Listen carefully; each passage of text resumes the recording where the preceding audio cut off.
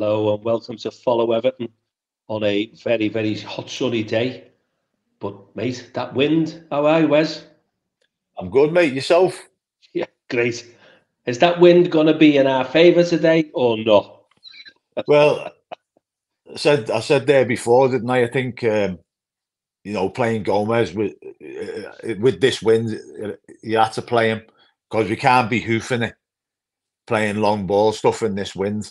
Do you know what I mean? So we need somebody to be able to put the foot on the ball and thread some through balls through for DCL to run onto. Um, so yeah, it's going to be challenging the wind. Are you surprised 6'4", 6'5" talisman Onana's not playing? No, because Dyke said in his press conference, didn't he, that he was touch and go. I'm not sure about Garner Gay. I don't know why he's not in the squad. Maybe he can't play two games in close succession. I don't know, mate. Yeah. Thanks for the team news there, Mr. Blue Skies. It looks more professional when it's up on the screen there. Thanks very much. Lovely to see Yeah, our followers. Hit that like and subscribe button if you're new. But let's have a little peep. Right, buddy. Are you nervous? yeah, because I think this is imperative that we get 3 points today, mate. It's the most nervous I've been for a long while. Because So, the thing is, like Burnley started picking up points. It might be only draws, but it's picking up points, and it gives them that momentum. You know what I mean? So we need to sort of like put them back in the box today, and show them who's been around in the league the longest, mate. uh, is right, Everton. The Blues, maybe I'm talking, he should be our talisman. I'm not saying he is. He will be somebody's talisman in a very, very near future because he's Yeah, gone in the summer. yeah, Absolutely, is he gone? yeah. Nervous. Do you know what? I'm feeling confident, but in all fairness, if they don't do the business today, I mean, they've got to be able to handle pressure. I mean, we spoke briefly before we came on air, didn't we, about the crowd?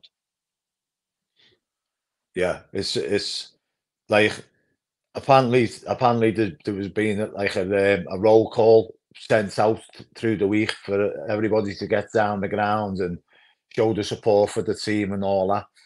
And I just hope that carries on throughout the game and they don't start getting all angsty. Like if we're not winning after like 20, 25 minutes, 30 minutes, you don't start getting, because that nervousness filters through to up to the pitch. You know what I mean? And we need to get behind the lads and start cheering them on rather than giving them loads of abuse and stuff like that, because that's not helping nobody, is it? No, not at all. It's as we just said before, mate. Five home games, three away. So there's a cup finals, but you know, I know that we all know there's stuff. There's been stuff going off behind the scenes for quite a while, and that's still going on. But they've it's non-negotiable, friends. They've got to do it on the pitch. It's Yeah, just non-negotiable. yeah. The time for talk's over. It's the time for doing now and getting results. Now, the thing is now, like Burnley a decent passing team. Like, so, with this wind, that's what we need to be careful of. That with their passing ability, and they're not a great team, Rob, but company likes them to play football. Whereas obviously it's a different thing with dice.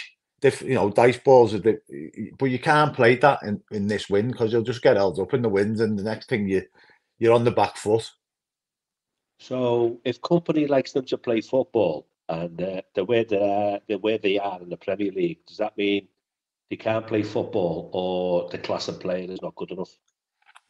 I think mainly the standard of players that they've got in the team, like is they can companies like absolutely romped the championship with the style of football he's playing, and he's tried to carry that onto the Premier League, and it's not an easy feat to do, and that's where they've been found short. Um, but you know, if they're coming up against teams that are in and around them, and I mean we've handled teams well where they played football. You know what I mean? But we're better at defending teams that like throw crosses into the box because of the height of the box. When they start playing little short passes and stuff around that, we kind of struggle against that. I just find it, and I've got to smile and I've got to laugh because it's just that predicament that we're in again. It's like, and we're doing the stream, and you want to be positive, and you want to laugh, and you want the love. It's kind of like your love affair of Everton for how many decades. And you just keep letting you down every time. You're trying to. It's like climbing a mountain, and you just keep slipping, and you're slipping, and you're going, oh, I'm gonna have to use this safety rope in the end. We've done them twice this season though already, Rob. So Yeah. I'm fully confident that you know they won't be complacent, but at the same time they'll know that they've done them twice this season. You know, so it's probably the only team that we have done twice this season, isn't it? Most definitely. If anyone's got the Burnley team there, can you just ping it up for us, and then we'll put it on the screen? Because in all fairness, I know you watch a lot of the football when you're abroad, Wes. Yeah. In the bars, in hotels and stuff like that. But yeah, I'm in Qatar today. Burnley, it's like I couldn't name the team. I don't know who's the threat or what, because I just don't look at other teams. I don't like physically watch them on TV at all. Rod Ross is spot on. Says it's about time the staff, management, and players realised or remembered who we are. Do you know what I mean? And that's no like off the cuff statements. We're still a massive football team. You know, one of the most historic football teams in the league. And I think, like I say, I think sometimes they need reminded of that. And also teams that we come up against need to be reminded of that. The Blues is coming out with an interesting one there, isn't he? Hang on.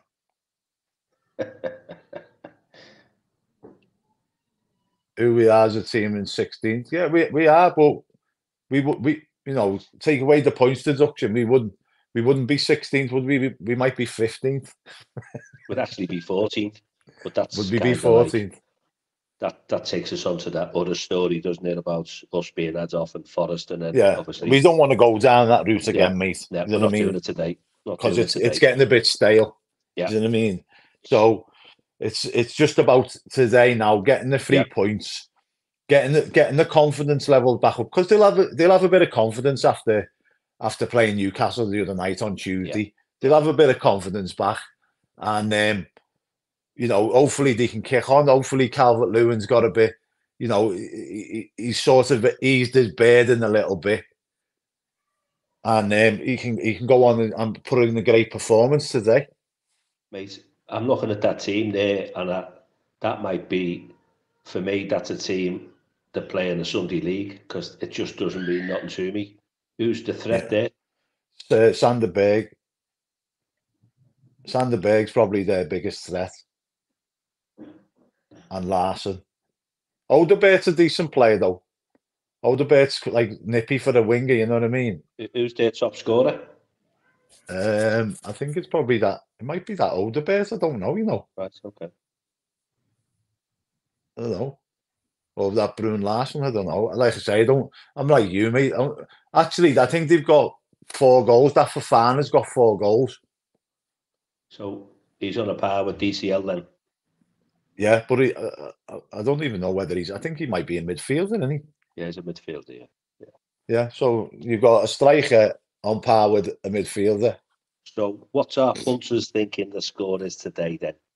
What are your thoughts about today's score? Don't play it safe. We need 3 points. No ifs or buts about it. A point, sack it. If it's a point, Wes, if it's a point today, would you accept it? No, mate. Be honest with you, I won't accept nothing but 3 points today. Now, Yeah. normally I'm one for turning around and going, I'll take a point today all day. You know what I mean? Especially if we're playing away from home, I'll take a point. But today, it's imperative that we get 3 points. Like there's no ifs, ands, or buts about it. And people on here, and don't get me wrong, they've got the right to an opinion. But there's people saying that they're going to run rings around us. Let's be positive for a change. We've done them twice already this season. We're at home at Goodison. We haven't been great at home, but they're not that great. The second bottom for a reason. Yeah. Do you know what I mean? I'm going for 2-0, my friend. I'm going for 2-0 today. And I do think, I do see DCL back on the score sheet. I'm not quite sure who's going to score the other one. Might be 2 from DCL, but that's what I've got in my head. The thing is as well, Rob, right, is that, we're 16th, right? But they I don't think they've been out the bottom 3 all season, right? And they're in the bottom 3 all season for a reason, right? We're 16th after having 6 points taken off us. Yeah. Do you know what I mean? So, you know, we're clearly we should be clearly the better team. But on the day, who knows, mate? But we need to be positive, get behind them, stop with all this negative stuff that they're going to run rings around us. Yeah, and for those people who don't have access to any way of watching the match, Aussie Chris, who's over in the USA, he's actually going to be doing a watch along this afternoon, and he regularly now gets 1,500 to 2,000 views and viewers on that one. So he can stream into Peacock. Isn't it great, mate, when you're around the world and you can tune in at 3 o'clock? But here, the Premier League is the Premier League in the United Kingdom, but it's like you can't, or you shouldn't. But like I said, I'm in Qatar this week, mate. So I'm fully legal. You know what I mean? It's a bit warm. Yeah, it's a bit warm. I've got the aircon on, but there's also people going on about Ashley Young playing again, right? I don't think he done anything wrong the other night against Newcastle to be deserved to be dropped. You know, so no good having it. Who do you put out there? Jack Harrison's way out of form. He doesn't offer nothing. He's put James Garner in, who didn't really offer anything for a few games, but come on and change the game the other day. Maybe James Garner's an impact sub. Who knows? But he's starting them again today, and we'll see how he gets on. But you've got a bit of creativity with Garner and Gomez in the midfield, mate. You know what I mean? So let's hope that he can do the business. Yeah, I spent a good few hours yesterday in Yorkshire, and obviously I was in the company of a few Leeds fans. So obviously, what you talk about football, and I asked them what they thought about Jack Harrison, and they kind of looked at one another before they actually spoke, which kind of was like, I was a bit surprised, and they said he either has a worldie or you wonder if he's on the pitch. Harrison. Jack Harrison.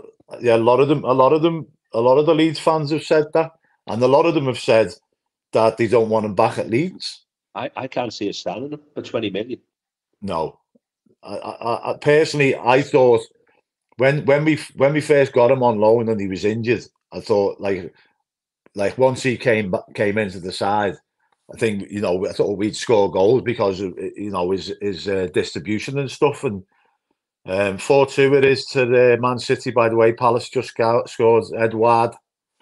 But yeah, I thought he'd create some crosses for DCL, and at first he was decent, wasn't he? But he's just fell off a cliff, hasn't he? Bizarre, massively. Totally bizarre how that happens, and you'd expect them to maybe fall off the cliff and lose their level of whatever. But I would genuinely expect them to get it back. It's not hard, is it? Yeah, but he hasn't. No, and as much as he's toiled and whatnot, he literally doesn't offer. He hasn't been offering anything for a while. So I'm not surprised that, like, if you're Jack Harrison at what is he 20, 24, whatever he is, 24 years of age and you're being displaced by a 39-year-old, then you need to have a long hard word with yourself, don't you? Yeah. Yeah. Some of the Everton fans, though, unfortunately, if they have a bit of a downer on you, it's hard to shake that off, innit? And for like Ashley Young, again, mate, I agree with you. Didn't do much wrong the other night. If I say he won as a penalty, a rare penalty, then obviously he was in the right place at the right time. Yeah, exactly. But he's one of them like where like you can give him. He's been around the game for so long that any sort of like criticism washes off him easy. Whereas like the likes of Harrison, when because he's obviously been in the side for the last 3 years now, like a lot of our players. He's gone from a team that's was scrapping relegation and got out of relegation to getting relegated to come into a team that's scrapping relegation. So but he doesn't he doesn't offer enough to warrant being picked week after week, and he was. Yeah. That's McNeil, yeah, it's the same. But you can with McNeil, he's got a lot of personal issues going on behind the scenes. You know what I mean? So you can kind of like give him a bit of leeway with that. But with Harrison, there's no excuses. So we're expecting Gomez to literally play like he did when he was at Barcelona and just put his foot on the ball. What I want to see. Yeah, it's not what I want to see. Was the Gomez that played for us in the derby and absolutely run the show in midfield in the derby. And even though the Liverpool fans that I know were saying, "Wow, he's a player, him." Yeah. And then obviously, unfortunately, he got his break and was never the same player. So I'm just hoping that it is sad. Yeah, it is sad, but at the same time, Seamus was the same, and when he came back after his leg break, like everyone was expecting him to struggle, and at first he didn't. It's only his age now and his legs that have let him down. You know what I mean? Yeah. Fingers crossed we win this. Come on, you Blues. But yeah, Mr. Blue Skies again. When you're getting picked week after week, and you know you're going to get picked, you don't have that incentive to go out and put a performance in. So it's up to him now, isn't it, to sort of. He's had a rocket up his ass with it being displaced by Ashley Old, and isn't that quite sad? That comment you just made there, friend. I find it quite sad that we should have to be talking about it when you're at the top of your career. Okay, he's playing in the Premier League and he's playing for Everton. Okay, he's not playing for Man City or Arsenal or whatever. But the fact that he doesn't appear to be performing for whatever reason every week. And you can understand it in a team that's struggling, that confidence is low and stuff like that. But we got them 4 wins on the bounce, and he was flying, weren't he? And then all of a sudden he's just gone boom, just nosedived. Yeah, I wonder if they were trialing inhalers for that 4 wins, mate. They were probably, yeah. I think Ashley Old needs a nebulizer. Never mind an inhaler. Yeah, I'll just throw that one out there about inhalers because it was all kept quiet, wasn't it? Never came into the public domain. Really, if it was us, they'd have been all over it with a rash. But there you go. That's just a little bit of fun. Just a little bit of fun. We like to have a laugh on this stream. But we need some cheer amongst the Blue family, don't we, mate? We need a bit of, when me and Ozzy Chris are going to do the post match after. So we don't want a few. We want loads of people on there bigging up every single player that's played today and saying that they were all 10 out of 10s. You know what I mean? After a great win from the Blues. Yeah.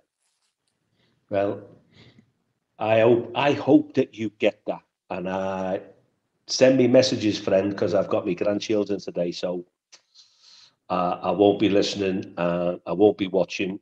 Send me some messages from over there in Qatar and keep me posted, because there's plenty of people on this channel that can fume. Yeah. The thing is, because I'm over here at the moment in Qatar, nothing's happening because it's Ramadan, innit? It's too off for them to do anything. So they're all everything's shut. You know what I mean? So luckily they'll have enough, that break today, will they, Wes? They'll have that break after 20 minutes again today, will they? they might do. They might do. No, actually, they won't, because it's daytime. Can't eat during the day. It was only because it happened the sun went down. Got you. Really? But yeah, Martin, in Qatar, mate, I have see me background. It's a pop-up one. So what it is I fold it up, put it in my suitcase, travel all around the world, so that I'm fully legal watching Everton, and they just unfold it out my suitcase, and it's there, the couch and everything's blow up. So, yeah. So there's no problem. Wes has got no problem about those detection vans ever knocking on his door, because we must emphasise from Follow Everton that you must subscribe to Sky, because as we all know, they have been a rock to Everton throughout this the past few months with the points deduction and the 777. They've been giving us lots of positive press and media coverage. So please don't have a dodgy stick, because Sky is the way forward. Yeah. So Thomas Thompson, that's a mouthful, Thomas. This is your ideal teammate. So obviously Dan Juma's injured, but he'd have Dan Juma in normally. You took it off now. Oh, all right. Sorry, mate. So we'd have McNeil, Patterson on the right, James Garner, Gomez, Beto to beat them up for DCL sub. Oh, okay. Beto to beat them up. At the moment, I'm kind of thinking: is he want to start, or is he want to come on as a bit of an impact and a bit of a 6'4"? Let's give them a bit of grief with 15, 20 minutes to go. I can't weigh him up at the moment. I think he's gone with DCL again purely on the back of he's hoping that he's broke his duck against Newcastle, and he'll have that. Yeah, that's his mojo back. That's all it is. That's entirely what it is. But I'm hoping that he's going to prove me wrong today, the Robster, clearly. But I just think that it's probably much of the same again from DCL today. No, you know what, right? You can't knock Beto's goal scoring record for the amount of minutes that he's played. Yeah. Do you know what I mean? So, and if he'd have scored the ones he's missed, mate, he'd actually be prolific. Yeah, well, prolific in our context anyway. You know what I mean? Prolific means more than 4 goals for us. But yeah, it's we use that word again, friend, don't we? We live in hope, and every time me phone pings today, because it'll be in my pocket, I hope that it's you telling me it's 1-0. It's now 2-0. Yeah. We're smashing them. It's now 3. Yeah. And then we can maybe start resting our players and put the 2 goalies on. 2 goalies on the bench, yeah, just in case you didn't realise that. So no space on the bench, right? For our kids. He's put 2 goalies on there, Rob, right? And what's happened to that Mackenzie Hunt that they were throwing on the bench the other week? Like, why are you playing 2? What are you putting 2 goalies on the bench for? Yeah. If I use the word inexcusable, I'm going to use it briefly because we want to stay positive, don't we? But sometimes you just go, well, what's the script here? But there you go. We've got to keep. I don't know. Sometimes I just literally go. It goes over my head. Martin's his wife's gone in the director's box on a freebie, and she hasn't seen us win when she goes. Martin, get down the ground and drag it out of there, lad. because I'm not having your missus taking the blame if we don't win today.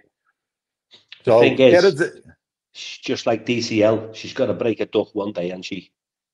Well, let's hope it's today. Yeah.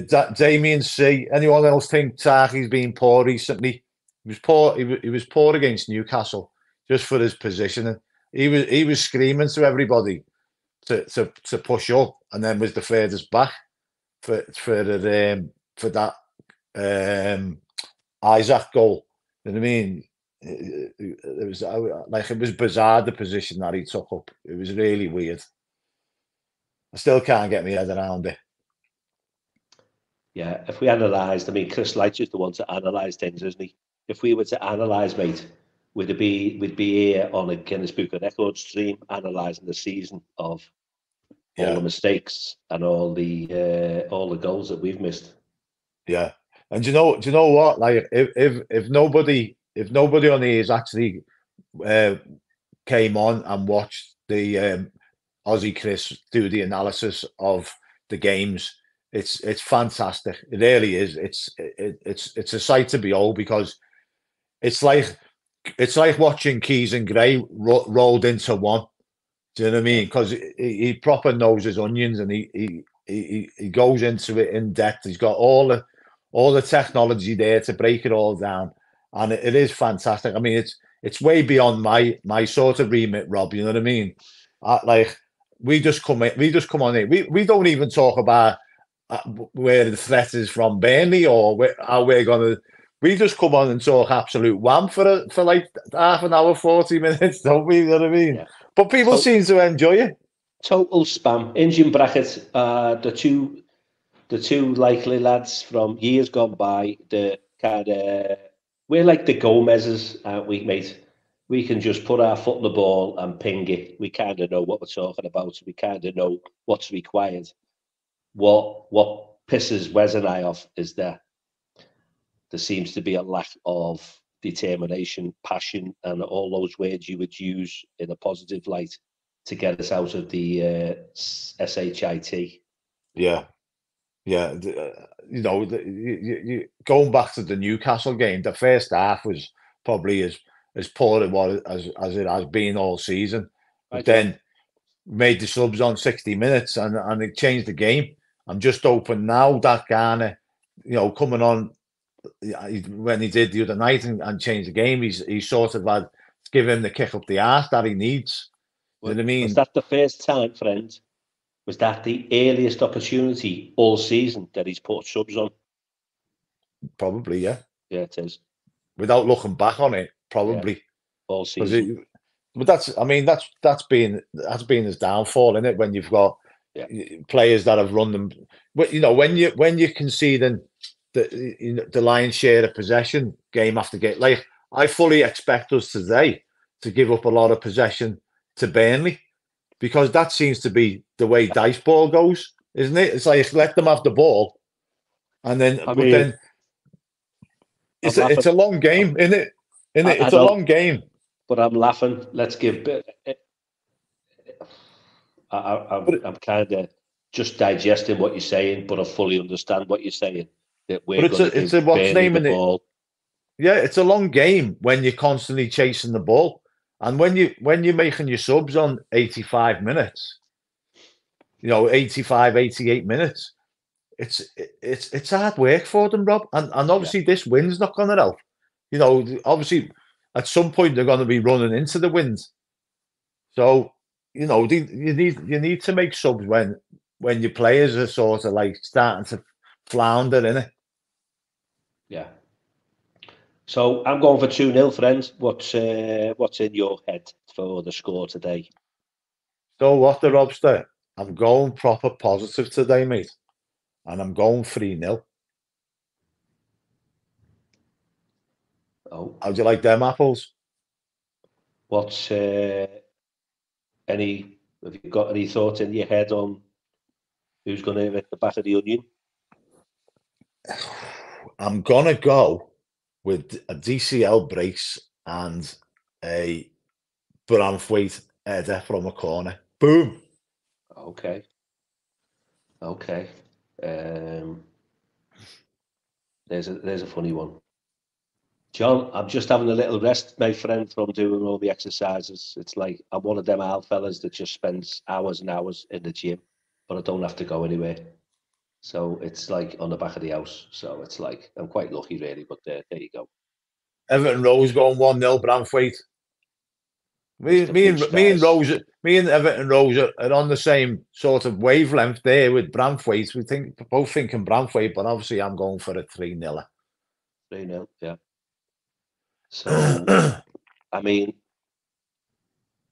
our friend Dozzy Chris going for McNeil against his old club, and maybe Tarkovsky. Tarkovsky scored in the last games, didn't he, against Burnley?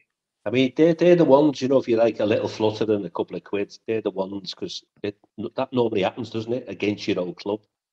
Yeah, yeah. And the thing is, it's like, I don't think he celebrated that goal, did he? And whether if he scores today and doesn't celebrate it, I'd be thinking, come on, mate. It's probably at this present time the biggest game that we need as a club. And we pay your wages now. We pay your wages. You left them on a free transfer because they didn't want to sign another contract and play in the championship. You know, we sort of offered you the lifeline, come back and play in the Premier League and pay you £100 a week. So we want to see a celebration if you score, mate. Either of you. Yeah. We pay you £6 million a year, so let's have you punch in the air. Yeah. Like me and you will be. So, buddy, you're doing a post-match, aren't you, with Watch Along Chris? I'm doing the post-match, yeah. Everyone else is at the game today. All the other people, all the other punters on Follow Everton, they're all at the match having a family get-together. Just us armchair supporters here, and all the live from Qatar. Yeah, well, do you know what? That'd be nice. And when are you back from Qatar, mate? Or where are you streaming from next? Any other countries? I'll have to think about it, depending on where we are. I don't know whether we're on Sky or TNT next week. So once I get back from Qatar, obviously you'll be a bit jet lagged in that. So I'll have a little kip and have a little think about it. We're away to Chelsea next week, are we? Way to Chelsea. Yeah. And then we've got a massive week coming up then, haven't we? 3 games on the bounce after that. Yeah. Absolutely. So, my friends, I'm going for 2-0. The Wez is going for 3-0. Everyone else is gone from being a little bit negative to being positive. Maybe that's our positive influence on you. It's been fantastic. I'm predicting an early goal today, mate. Early goal. Well, I'm predicting you're going to be sending me a message from Qatar early doors, so I'll be literally it's on vibrate in my pocket. The only thing I will say is I'm not here for that long. So if you see me next week, whatever country I'm in, whether I'm back in Liverpool, if we haven't got a tan, it's because I've been watching the game, flew straight back home. And it's too hot. And it's too hot to be sitting out there, mate. Even the Qataris don't sit out in that, mate. So me being fair-skinned, a bit pasty, I'm not going to sit out there, mate. I'll just burn like a crisp. So everyone enjoy the game today. And get on and watch Aussie Chris doing the watch-along. Aussie Chris for the watch-along, and the Wezter and Aussie Chris for post-match. Thanks for joining. Thanks for watching. Love you all. See you soon. Adios, everyone. Adios.